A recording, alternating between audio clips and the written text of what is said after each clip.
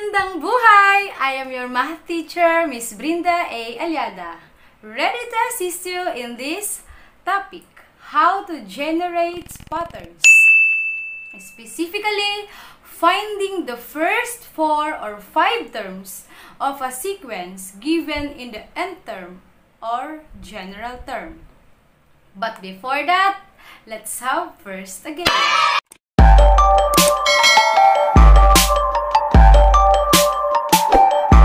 How many dots are there in the next figure?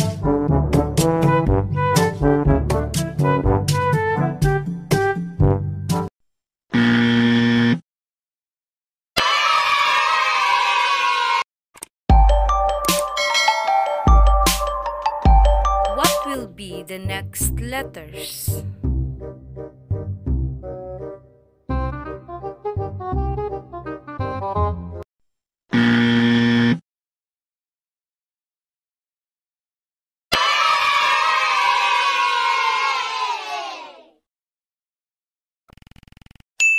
What is the next number?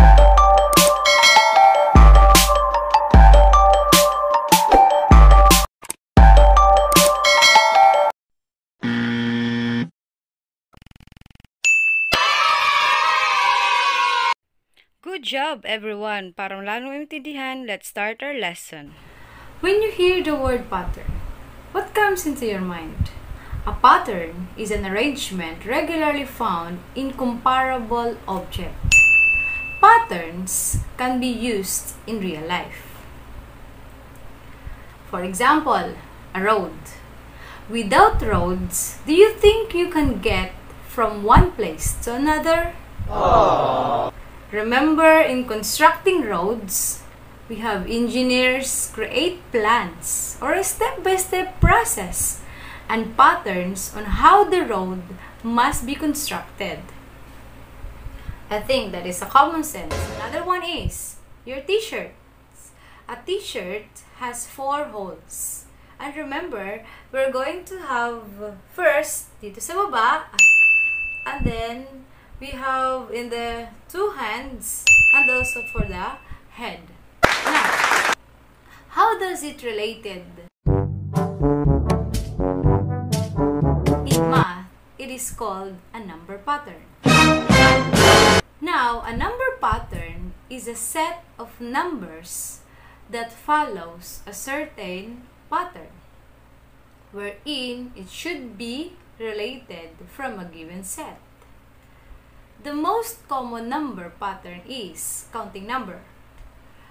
Counting number from 1, 2, 3, 4, 5, 6, 7, 8, 9, 10, and so on and so forth. The pattern is very simple. You just count by 1. If you use a certain rule, that is n, considered as the first term, second term, and the nth term. For instance, the numbers 2, 5, 8, 11 form a sequence. Observe the sequence. Can you tell me what is the next term?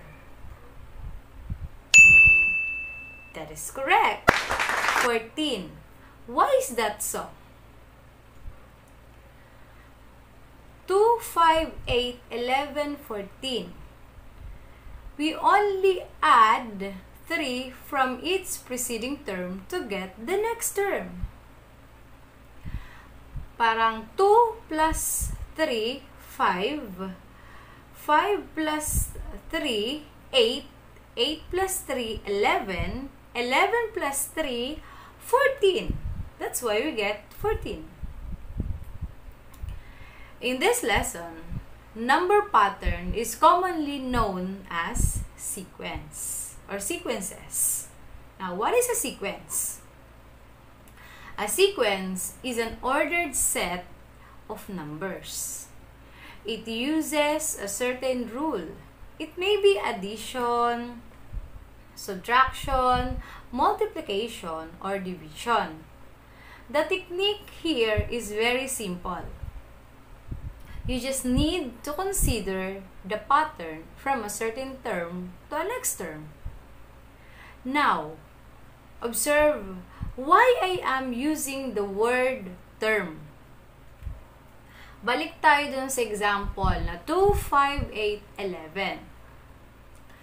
2, 5, 8, 11, term here is the members in a given set or sequence. So, lahat yun ay tinatawag natin na terms. Naka-enclosed.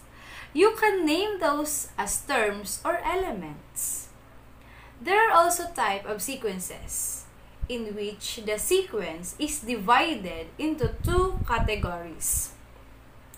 The finite or finite sequence and infinite sequence. Parang familiar kayo doon, di ba? Kasi nangyari or nakuha nyo na yun during your past grade levels. Okay. Pag sinabing finite or finite sequence, balik tayo ulit doon sa example natin kanina. 2, 5, 8, 11, 14. Simple as that.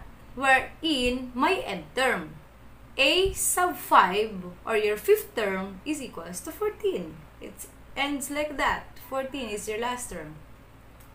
While infinite sequence simply has no end term, denoted by ellipsis. Ibig sabihin, wala itong last term. Okay. In this lesson, we have to know also the explicit formula or the general rule or term. The rule that is being used in order to find the first, second, and the next terms. Explicit formula is just like this. For example, we have here example. A sub n is equal to 6n plus 5. Find the first 4 terms. Since ang hinahanap ay first 4 terms, your first, second, third, and fourth terms, let's denote that as A sub 1, A sub 2, A sub 3, and A sub 4. Okay, ano yung gagawin natin? Only by substitution. Remember our explicit formula kanina? A sub n equals 6n plus 5. Okay, now, what are we going to do here is, kapag pinalitan or nag-substitute tayo dun sa A sub n, pati rin yung n sa A sub 1 equals 6. So that will become 1 also. Plus 5 equals 11. Let's use the PEMDAS rule or the PEMDAS rule. 6 times 1 muna before we add by 5. So 6 times 1 is 6. 6 plus 5 is 11. Now, to get the second term, let's use again the explicit formula. So A sub 2 na tayo. Second term. Substitute again. A sub 2 is equals to 6 times 2 plus 5 equals 17. Now, for the third term, A sub 3 is equals to 6 times 3 plus 5 equals 23. Remember to use the PEMDAS rule. Now, observe, yung A sub 1 mo ay 11. A sub 2 ay 17. A sub 3 ay 23. Without having or using the explicit formula a while ago, what do you think is the A sub 4? Or what is the value of your A sub 4? That is correct. A sub 4 is equals to 29. Bakit? Kasi kanina, A sub 1 mo is 11, A sub 2 mo is 17, ang A sub 3 mo ay 23. What have you observed? Again. So, we only add always by 6. So, 11 plus 6, 17, 17 plus 6, 23.